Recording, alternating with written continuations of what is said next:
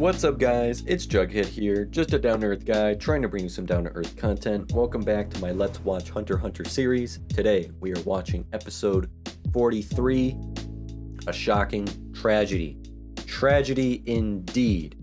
We know from last episode, today the auction begins. So many people are going to die. It will be tragic. Who's gonna die? I predict that Baise will die because the hot one has to die. I don't know if that's going to be right during the auction. I think it will, or in like a 1v1 situation will get outmatched. I'm not sure. Baise will die. I wouldn't be surprised if some other bodyguards die. I believe Tocino's going to the auction as well with Baise. I don't like Tocino, and I think he might die too because he's not that powerful of a Nen user, considering how easy Kurapika read him like a coloring book. So the two of them might die. I don't think anybody else will be there. Obviously, just the general bidders and the normal people there are just going to get massacred. But other than that, I don't know any named characters that will die. All I know is shit is about to go down. The auction is here. Phantom Troop rolling in, showing no mercy. The leader gave them the green light, the go-ahead to just murder everybody in their way as they pillage and plunder all of that precious loot, everything that is up for auction. I don't want to talk anymore because this is where the action is starting. This is where it all comes to a head. All paths lead here to this moment. It is starting. I don't want to talk anymore. I'm shutting up. I'll see you in like 3 to 5 seconds. So, Hunter x Hunter, episode 43. Like the video if you haven't already. Subscribe to my channel if you haven't already. Having said that, in 3, 2, 1, let's watch, shall we? The auction tonight at 9 p.m. starts. The mummy, you are not getting that today. Tocino, you're dead. Baise, you're dead. You ain't getting that mummy. You dying. You catching bullets or a crushed skull or something. I don't know yet. Squala and him will guard, so they're gonna stay alive. Anybody that's not at the auction will stay alive, obviously. But considering Baise and Tocino are going, RIP. I'm going to skip the intro. Just wanted to talk during that. So 2 episodes ago, we finally got the identities and the names of all 13 spiders. I just realized we're probably going to be seeing them in action, therefore their own abilities as well. We're going to start seeing that. So that is what I'm very eager about. Phantom Troop members, some of the most powerful in the world. I want to see what their abilities are.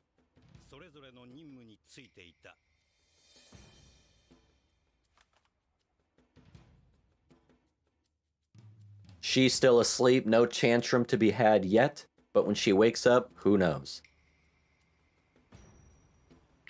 People are filing in. All the underground members in the mafia. There she is.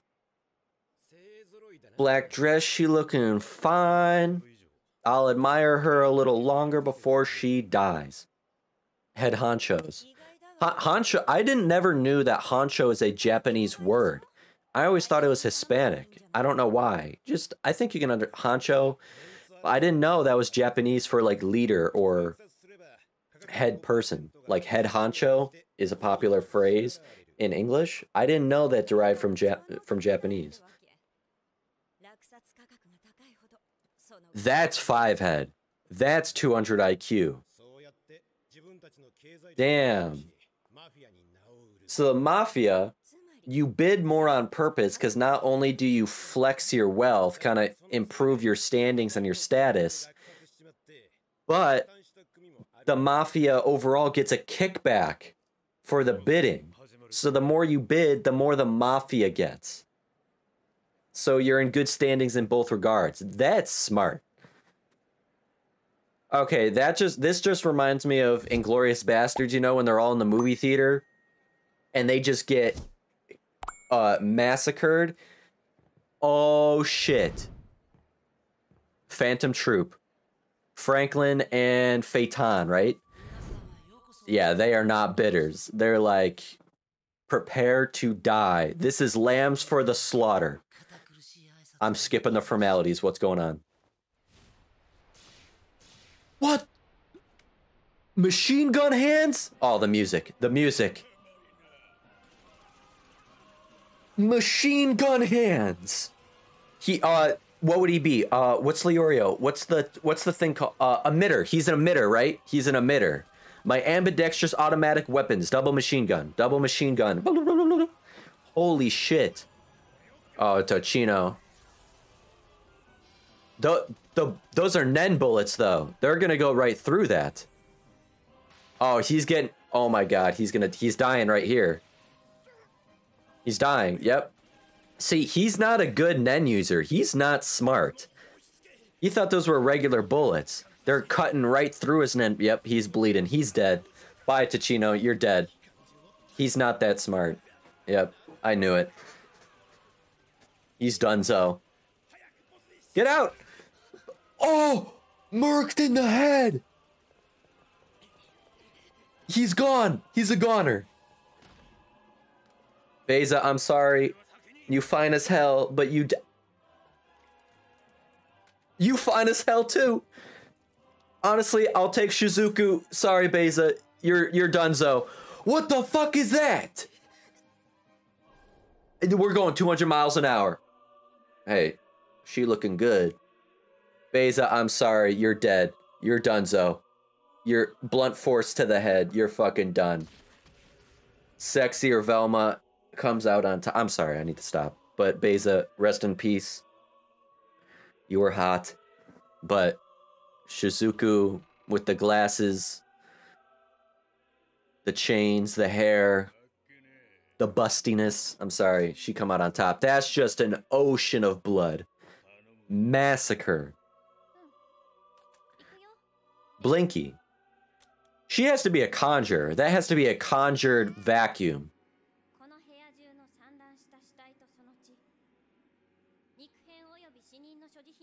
That's interesting. Because conjurers have more conditions. Like, that is just a regular vacuum, but its ability, I guess, is special. That's what, like, same like Kurapika. The chains are just chains, but they are special. It's hard to describe. Definitely a conjurer. Sucking up all the evidence. Nobody's gonna know what happened here. Except for all the bullet holes and shit on the walls. We're the Phantom Troop. And you're dead. You should have pretended. You should have stayed dead. You would have gotten sucked up by the vacuum, by Blinky, but... What family? I don't think Phantom Troop got family. I don't think you're threatening him. He got decappa-fucking-tated. God damn. Feitan actually got to do something. Yeah, family? What's that? Yeah, they don't know family. Get the shoe. Yep, there you go. Blinky is full. I like the one little tooth. Oh. Kind of cute for as creepy as that is. Yeah, they're walking into death itself. The prophecy was true.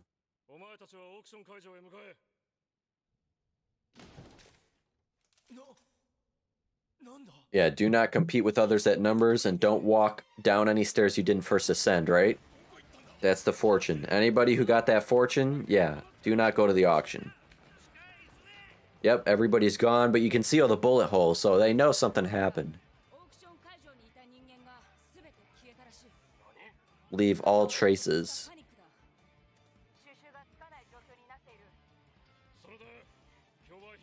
Do all the bodies get sucked up forever, or is it just like, we're gonna hold them in here and then we're just gonna spit them all out? Oh shit. The safe is... Did they steal everything? Everything got... That was quick. I forgot everything would be in the basement. Send word to every game. to all mafia families. No, you're not.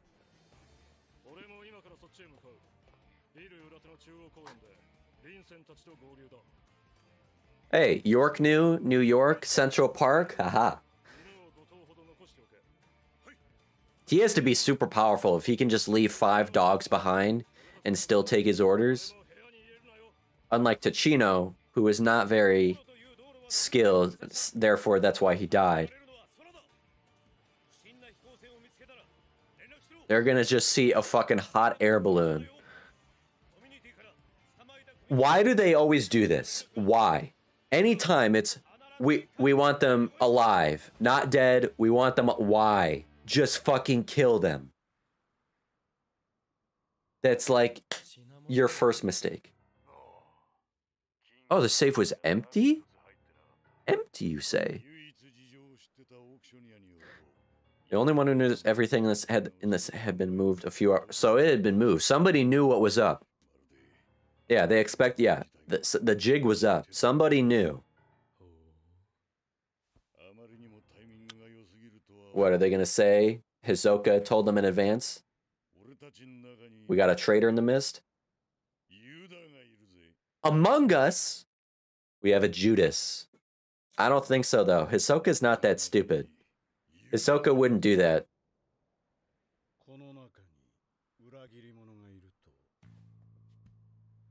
Logically, you would assume so.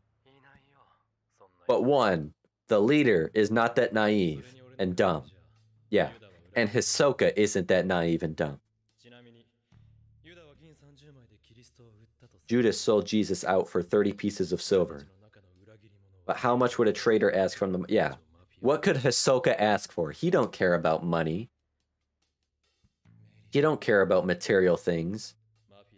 Yeah, what would the traitor gain by... Yeah, what would a traitor gain? Money? Yeah, literally what I said. He already has all that. You already have it, and they don't care for that.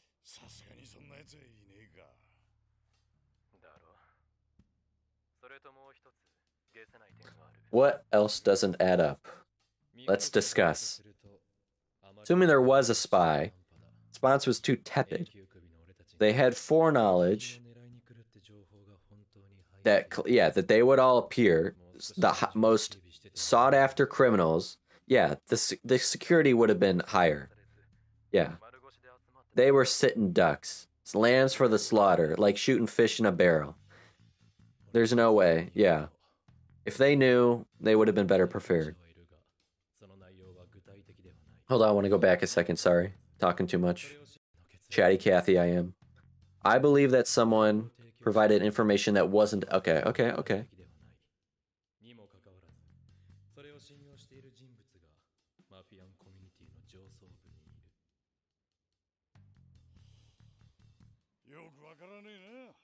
Of course you don't get it. He's the bronze, he ain't the brain. I thought you killed everybody.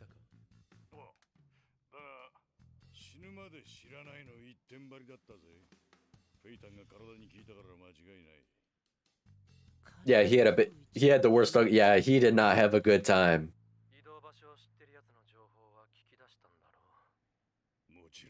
Oh shit. The auction is run by the mafia. Okay, we're getting world building. Mafia community heads. 1, 2, 3, 4, 5. Oh, 10 to... Okay, so there's 10... The 10 Dons. Just like the 5 families here. The 10 Dons. That run the mafia around the world. A special force. Shadow beasts. Squad consists of 10 Dons, so there are 10 shadow beasts. Each Don has their own shadow beast. Yeah, the shadow beasts weren't there, so that obviously they didn't know that the Phantom Troop were coming.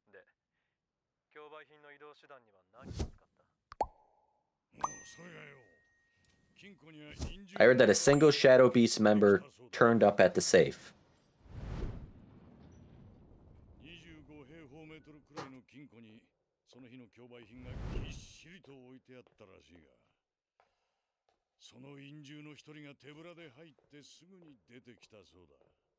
Damn.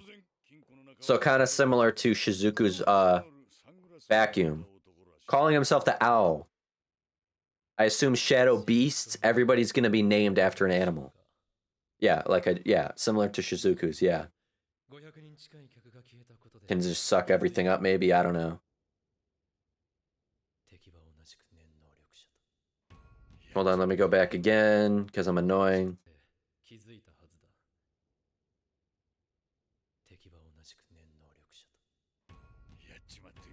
Yeah, they must know that they're facing Nen users. Yep, let loose.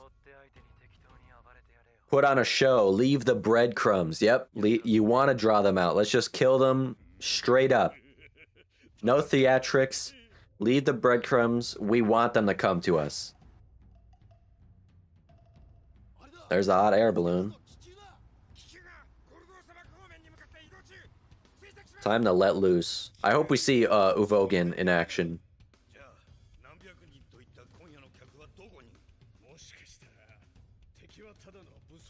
Yeah, wouldn't that be your first assumption? You know the Phantom Troupe exists. All these people just died. You hold the world's biggest auction, underground auction. They're thieves. Why wouldn't you expect them to do something?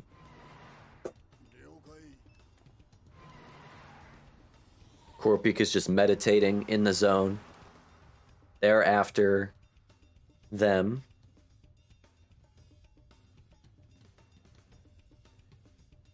Is that the... I was gonna say that looked like Tocino's ugly ass shirt, but I'm pretty sure that's the hot air balloon.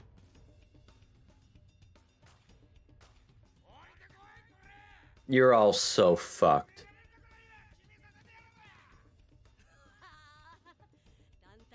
Do they understand who they're dealing with?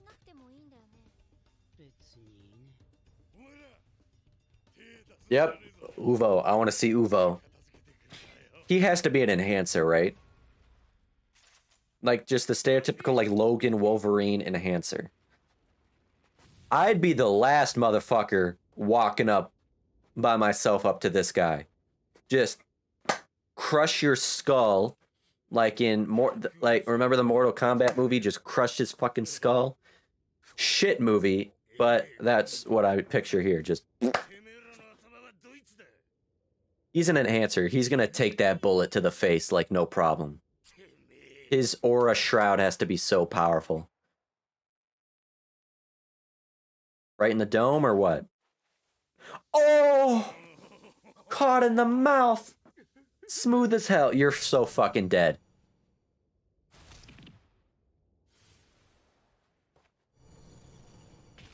Oh! Oh! God damn! You're all so fucked. Yeah, he's an enhancer. He's so an enhancer. To be this, yep, kind of like a Zoro. Be the strongest of them all. Literally like a Logan, like a Wolverine.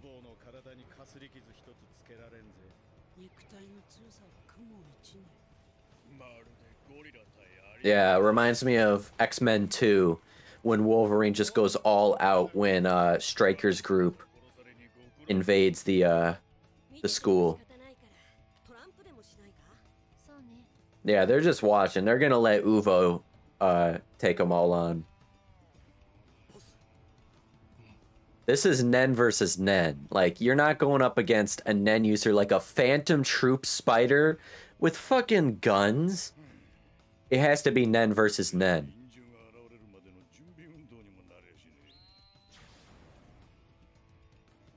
Yep, he's taking that bullet to the skull, no problem.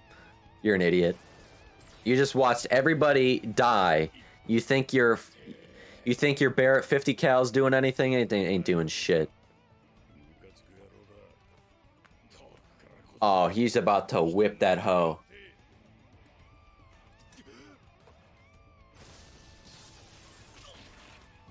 Oh!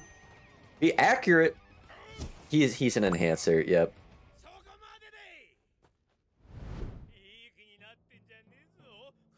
Okay, yeah, the bazooka, it's not doing it. Yeah, super bazooka. You're comparing this guy to a tank? A tank is just a tank.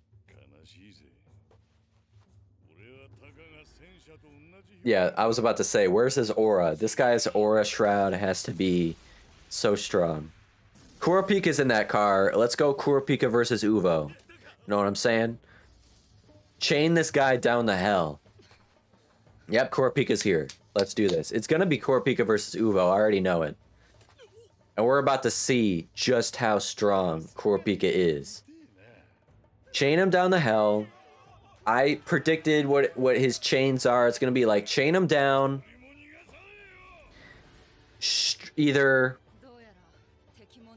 Either steal his aura away or suppress it. Zetsu, I think, is what it is. And make him just a normal human, you know?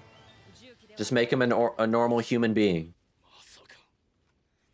Take away his enhancer abilities. What is he? Nothing. So it's gonna have to be aura. Are we gonna see some... We're gonna see phantom... wait, what was it called? Shadow beasts? They wouldn't just bring those people up for nothing. We're gonna see them. Hey, you signed up for this job. He literally said, you have to risk your life. Oh, okay, okay, okay.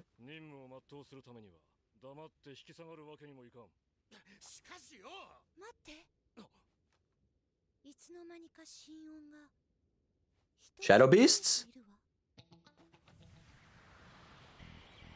What the fuck is that? Fucking mole? Go for... What the fuck is that? Worm. Oh yeah, so every shadow beast is gonna have an animal name, which like fits them. Yeah, we're for the Nostrade family. We're in the mafia. We're a part of the 10 Dons.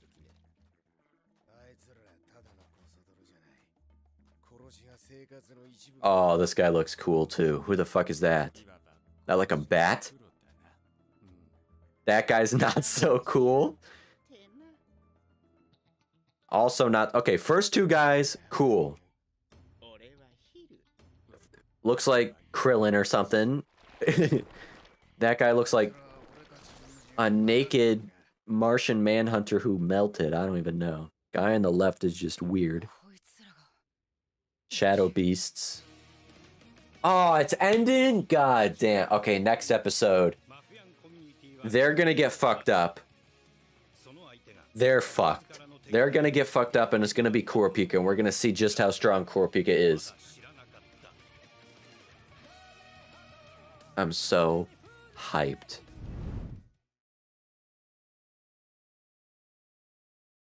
So, let's discuss. When I say this is what I'm talking about, I mean, this is what I'm fucking talking about right here. This is the shit.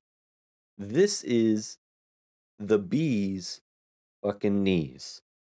This was, quite frankly, orgasmic.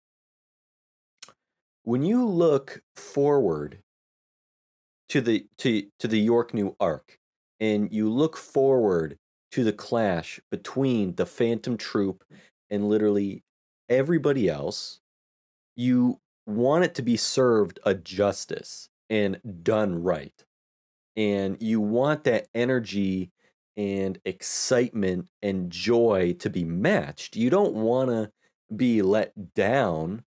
You want your eyes to widen and your jaw to drop. And even if you read the manga and knew what to expect, to still come out of it like, wow, I did not expect that. That was better than I hoped. Especially if you're comparing it to the 1999 adaptation, or you've never watched that and you're literally just watching what were previously still images to you in the manga being animated in 21st century HD modern animation technology. No tiptoeing around, no laziness, no driving under the speed limit. This episode comes out of the gates quick and with force. What I'm trying to say is I was so not disappointed. I felt full after this episode, like a perfect meal where you're not still hungry. You couldn't even fit in dessert. Guy comes around, "Oh, you want to look at a dessert menu?" Nah. Check please. But you're not too full with like a gut hanging over your lap, and you can't see your toes. You feel perfect. I feel perfect right now. That episode was perfect. The the title of the episode was A Shocking Tragedy, and there was quite literally zero exaggeration or hyperbole in those three simple words. My girl Baise gone, and that is the real tragedy here. Not a shocking one, as I sadly predicted her fate, but a tragedy nonetheless. We lost a real hottie, and for that we must bow our heads. Okay. The shock was bearing witness to what some of these spiders are capable of, particularly Franklin, Shizuku, Uvo. This is as straightforward an episode I think we've gotten so far. So I think it's only natural this is probably going to be the most straightforward discussion I've done so far. Every single moment of this episode was totally captivating. Do I even need to discuss this episode is the real question, because by God, it practically spoke for itself. What more could I say or add to it? Remember, remember our Whale Island mini arc not so long ago?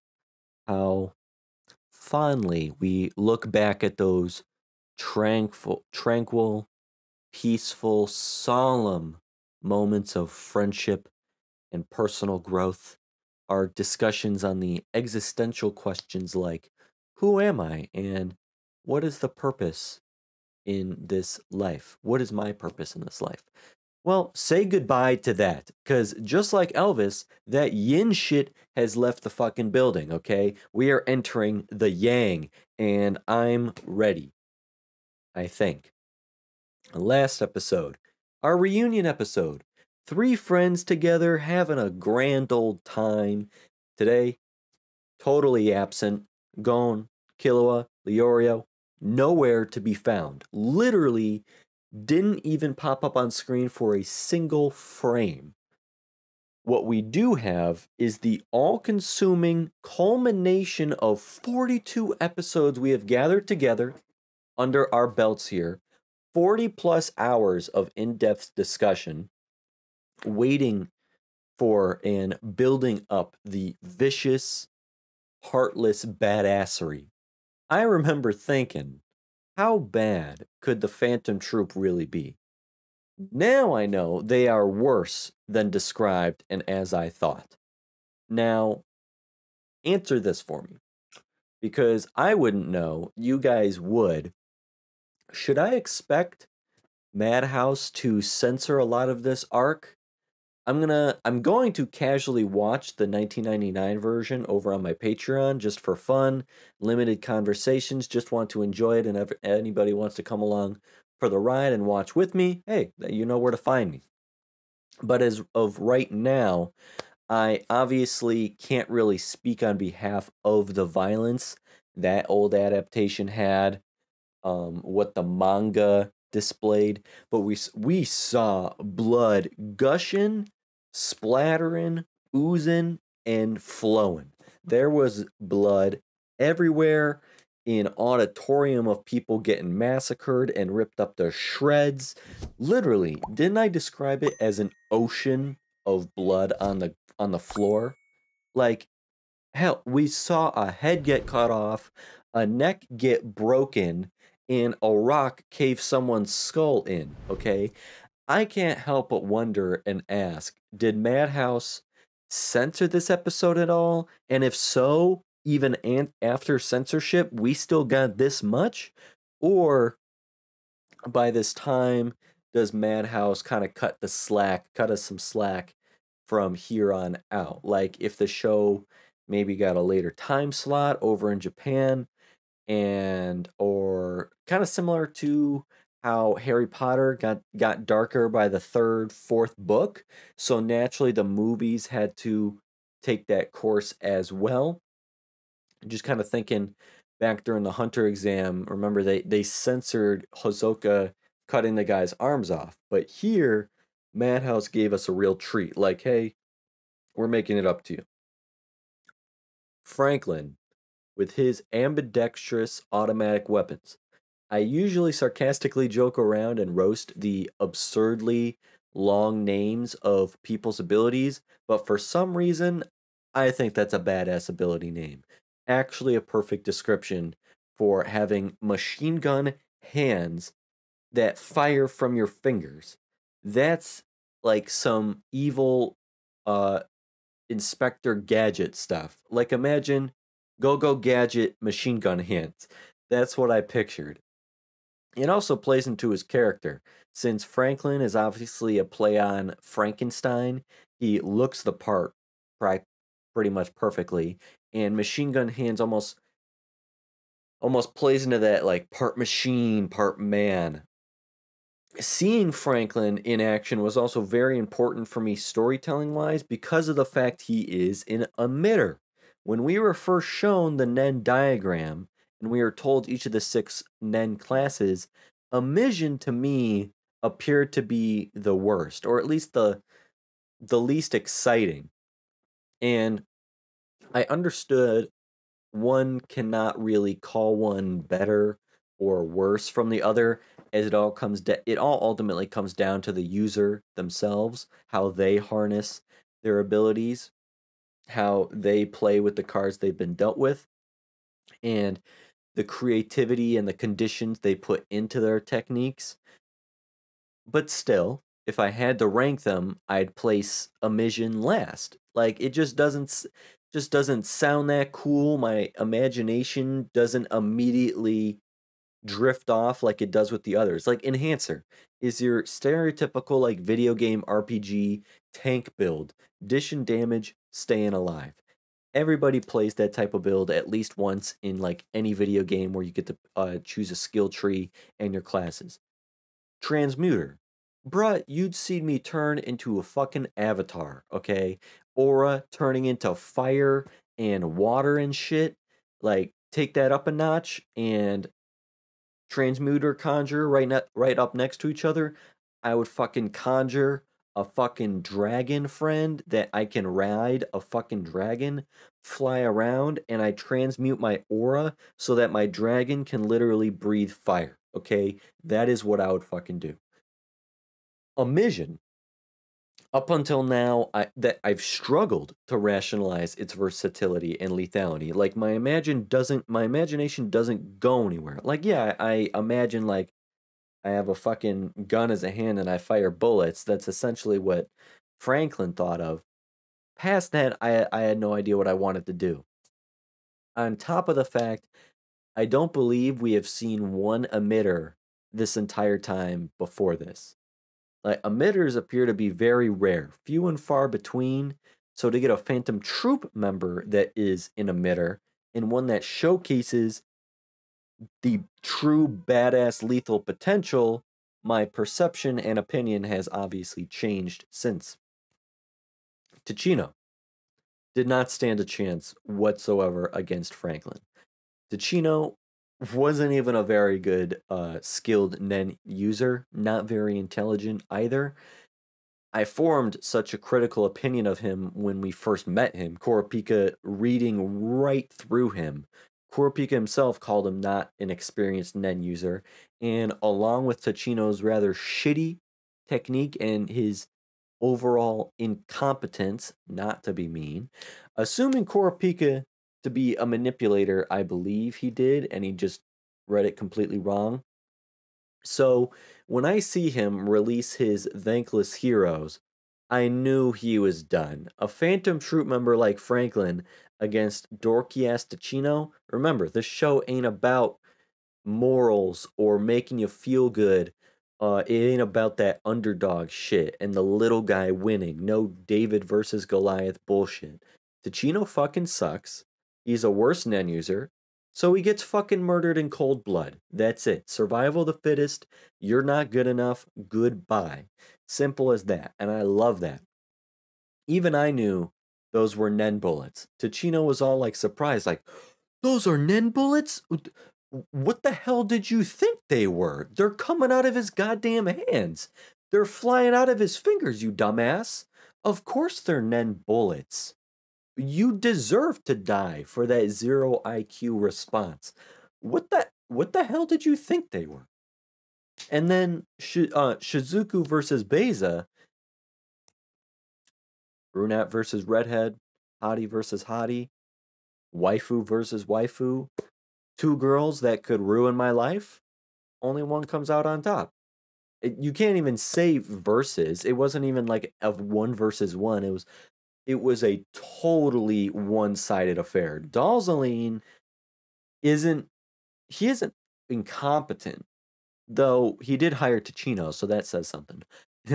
But either he doesn't care and only sees his bodyguards as purely expendable and replaceable, or he made a very stupid lapse in judgment, as anyone could agree Baise should not have been anywhere near the auction and been placed on the front lines. Her instant lover ability is completely unsuited for any physical combat. She was doomed. Who else? Who after? Oh yeah, seeing Blinky, Shizuku has to be a conjurer who conjures that vacuum. Which, okay, hold up, starting to get me a little confused again. You're only able to conjure real things, right? Not beyond human possibility.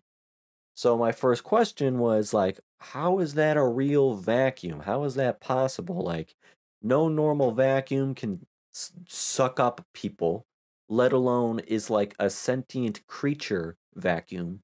Like, I just might as well not even ask questions anymore, because I'm probably just dumb and overthinking everything, and I'm just annoying by this point. I guess since the vacuum is just a vacuum isn't beyond human possibility, but then it's like the twist is then making it sentient. I don't know. It's quite confusing. I'm trying to connect it back to the original line with Mizukin. Like not being able to create a shield that can block anything or a sword that can cut through anything. By extension, you can't create a vacuum that can suck up anything. Therefore, Shizuku would have to most likely place conditions or limitations on the vacuum she wishes to conjure, which is why I believe you see her speak to Blinky and tells it what to do, like this is what you're going to suck up. You're setting conditions and limitations.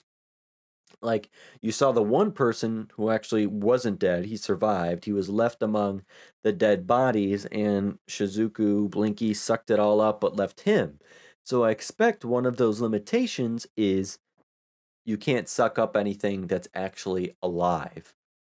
And my prediction was that limiting or adding conditions to your Nen actually empowers it. So similar to placing like the same amount of gas in a smaller container would increase the pressure, therefore increase output. It's a very cool ability. Obviously, the Phantom Troop would value her immensely because they are thieves and murderers. To have someone who can clean up any and every trace of evidence, that's near priceless. Feitan, I think, is easily in my top 3 favorite Phantom Troop members right now. I still have plenty to see in action, so it may change. but right now, one of the most interesting. Very mysterious, very dark, very serious. I love those characters. The outfit goes hard, and that line from him, family, what is that? Just made him one of my new favorites because of just that dark and sinister line that was like right before killing that dude. That sentence means a lot. Like these people don't know family. They don't know what home is. That has to be partly why they are who they are and the reason why they would join something like the Phantom Troop. Like your question you have watching this episode is what would cause someone to want to be like this, you know?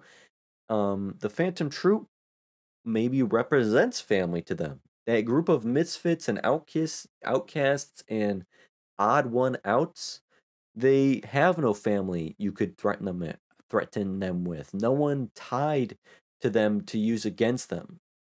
The ones they know, and I don't know about like caring about each other or not, are their fellow spiders, which I'm sure they understand when they join. You're all expendable and replaceable, considering the lives that they live are very dangerous. I'd like to predict that a lot of these members come from somewhere like um um a Meteor City. We've heard the name before from Canary, and I don't believe it was just some passing comment. It was way too specific and took up way too much time in that episode to just be passing by. Like that's storytelling 101 when it's like when something's dropped in on purpose to remember. We were briefly told what Meteor City was, and I think it was enough to deduce that Meteor City is likely a breeding ground for criminals, thieves, assassins, and much of the world's underground society and members within. Meteor City itself is a forgotten place forgotten, place outcast, shunned, exiled, relegated from the rest of the world, so too are the people who were born there and inhabit there. So, personally, when I hear a hard hitting line like, family, what is that? I picture like a young Feitan walking the streets of Meteor City. I don't know. That's the vibe I get off. Feitan reminds me a lot of Killua too. I don't know if I'm the only one. He mirrors and demonstrates techniques reminiscent to Killua. Quick and agile, instantaneous, emotionless and visceral in his assassinations slash executions. Like when he dashes forward to decapitate that guy, it reminded me exactly of Trick Tower when Killua dashed towards Johannes and ripped his heart out. And I hope that lends to seeing a lot of close quarters combat, hand to hand, or weaponry from Feitan, who is obviously a professional. Like I said, I want to see true potential. This whole thing, suffice to say, was a jaw dropping sequence, clearly designed to confirm all the worst suspicions and rumors about the Phantom Troop. Like, sitting back as a mere simple observer, the heist, the scheme, the whole process of it all, you see is like almost rote, mechanical to them at this point, habitual. They operate not as most thieves you picture in your head, unorganized, spastic. These are tacticians. No doubt the purpose of this episode was to essentially establish the troop as like this unyielding force and imposing presence that's very much alive and real and present, not just an idea. We have our characters like Hisoka and Gon, who have noticeably expressed how compelled, attracted, tantalized they are by the pure thrill of combat and a challenge. The Phantom Troop portray themselves polar opposite. to that. It really stood out to me how business as usual mass murder is for them. Like Uvo was sure having fun, but aside from him personally, it's overall routine. This is no real standout event to anybody. Nothing too especially joyous out of this occasion. Hundreds of people massacred, yet still nothing but a sense of like casual entertainment they're just engaged in. These head honchos and mafia men dead on the ground ain't even worth a second thought in their minds or a single remark uttered from their mouths or a moment of pretty much any emotion whatsoever. They are cold blooded. No pun intended. Their aura is chilling. So in this regard, Uvogin stands out the most. Like no shit. What he did made Franklin's contribution seem trivial almost. He showed Franklin up so bad, put him to shame. It made me completely forget it even happened. And maybe that's the point. Our first three troop members don't necessarily come off as being the strongest of the gang. Like that's just the impression that instead goes to Uvo. I don't want to call him the leader's secondhand guy, but let's just say this is how I'm going to say it. If the leader was like, go sick him, boy, Uvo would go running. Like, in the 2 episodes we've seen our characters of the troop, you know, who who has spoken to the leader most and most freely, even questioning him and talking back, even like some attitude, it's been Uvo. Uvu this time around goes out of his way to call the leader. What the hell is this? No, this. To call the leader with the belief that there's a traitor among them, which is probably disagreed upon. After all, Judas only sold Jesus out for 30 silver pieces, is said.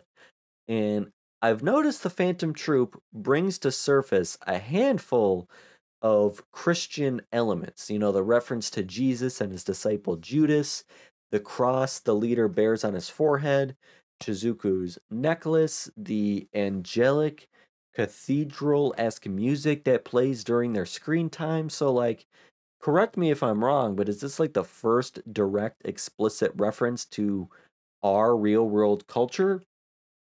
I I will admit, I didn't really understand the leader's whole point of referencing Judas, that Judas couldn't have been a traitor to Jesus because, like, I don't like, and then therefore a spider couldn't be a traitor to the troop. I don't know. That was kind of confusing to me. Uh, I kind of just accepted that I'm not going to really get it. It doesn't really matter. But Uvo is right. There is a traitor, Hisoka. So the leader is both smart and naive at the same time. And Uvogin simply just isn't correct in this context. The argument is that one of them couldn't have possibly tipped off the mafia because there isn't enough security to reflect that notion, and they're none the wiser. Am I correct in that the mafia were indeed tipped off? And to me, I'm like, it's through Neon's fortunes, right? Like, of course, how could the Phantom Troop know that a girl out there exists with this specialist ability that tells people's fortunes? That's why the safes were emptied by Owl. Like, the Mafia emptied it themselves, deploying one of their shadow beasts because of the fortunes the head honchos were told. I don't know. Clearly, Owl has some sort of ability akin to, like, Hermione's enchanted handbag, if you remember from Harry Potter, just like the bottomless bags. The bottomless bag, she could just endlessly put a number of things in, and like she whipped a whole tent and shit out of that bitch. Um, he definitely has to be a conjurer. He has to conjure something. I just don't know what he could use to casually walk out of that safe with hands in pockets and everything is in tow. Like, oh yeah, I forgot. I want to diverge back quickly. I had Semi-big observation I wanted to include when I was talking about the Phantom Troop leader and religious imagery. I forgot. There is a hell of a lot of focus on that goddamn book. The leader seems to constantly keep in his hands, frequently seen reading it in his free time. It practically represents the Bible himself, to go along with the whole Christian imagery vibes that are present here, like a fundamentalist Christian, where the words of the Bible are like fact and interpreted literally. And like he is fixated on that book, and whatever is in it is crucially tied to him and important to him. Just from a storytelling perspective, a writing, directing, animating standpoint, they literally cut to the book and show it a number of times where it's like thrown in your face, like, hey, pay attention to this book because it's gonna be important later. Like, it's like so obvious. It's like a kid with a stuffed animal. The two are inseparable right now. And I don't know what's on those pages yet. I can't see the pages. I'm eager to find out. But let's round out this discussion here. Like I said, it's going to be the most straightforward discussion we've had. Just briefly talking about the ending. Uvo, he's got me hyped. He is literally Logan, Wolverine. The adamantium claws have come out. He catches a bullet between his teeth, takes a sniper round to the dome, and blocks a super bazooka like someone blew a paper straw wrapper at him. He has to be an enhancer, right? Just like with Franklin, how pleased am I to see an emitter's close to full potential? If he is one, I'm pleased to also see an enhancer's true potential, who Gon can not only become, but surpass. We never saw Wing truly in action, and the opponents Killua and Gon faced in Heaven's Arena, they didn't really do any justice to any of the Nen classes. So the Phantom Troop are serving us to that. The only question I have, and can't wait to be answered now, is Phantom Troop versus Shadow Beasts. Will the latter survive? Do they stand a chance? We've met 5 of the 10 Shadow Beasts. Owl, we met earlier in the episode. 4 more arrive on location to take on Uvogin. Worm, Leech, Rabid Dog, and Porcupine. Fitting names for their group. I just do not see these people surviving against Uvogin. From a pure storytelling perspective, they have to die. 1, to justify how truly threatening the troop are, and secondly, to show Kurapika out in the distance watching. You know he's not just going to be standing there from afar staring at people who murdered his clan and doing nothing, okay? Gon got his characterization by returning the badge. Killua will get his characterization at some point involving and confronting his brother Illumi or something. Kurapika must achieve a character evolution by directly challenging the Phantom Troop, arguably the strongest member, to prove his own dominance, in turn challenging the notion that a conjurer would struggle to beat an enhancer. Remember, Mizukin said all this. A conjurer would have a hard time beating an enhancer straight up, and that his conjuring choice is flawed. Effectively, he wants to prove both of those points wrong. And for Kurapika to jump in the ring, the Shadow Beasts have to die. If I had to put money down, I'm betting Uvogin manhandles these guys. And is this the first episode where Gon doesn't even make one single appearance? I can't remember.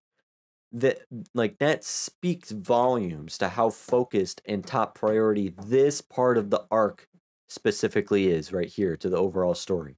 This is what we're focusing on. Our characters are living their own lives in the outside of us. We're us omnipotent bird's eye view narrator, third party viewing. We're only looking at this. Very curious to see how Gon and Killua are going to be dragged and introduced into this whole thing. You know, I don't see them abandoning their main priority, Greed Island, for the battle with the troops, so it's going to happen at some later stage. So I predict a lot of cuts back and forth between our characters and what's going on. Lastly is Hisoka. What card is he going to pull out of his ass sooner or later to get the ball rolling to his ultimate self-serving agenda? I just feel like I got to strap myself in, seat buckle is on, keep all arms and legs inside the ride at all times is how I'm feeling right now. But that is a perfect spot to end today's discussion. That's all I have. If you enjoyed the video, hitting that like button and let me know actually does go a long way. And if you haven't already, subscribing to stay in the loop really means a whole lot to me and helps this channel grow. Keep the conversation going in the comments below so I can connect with you even more. And remember, Jughead's Journeyman members get early access and exclusive content over on my Patreon. Having said all that, and with that said, so long, farewell, until next time, thank you, stay happy, and I hope you have a good one. Peace.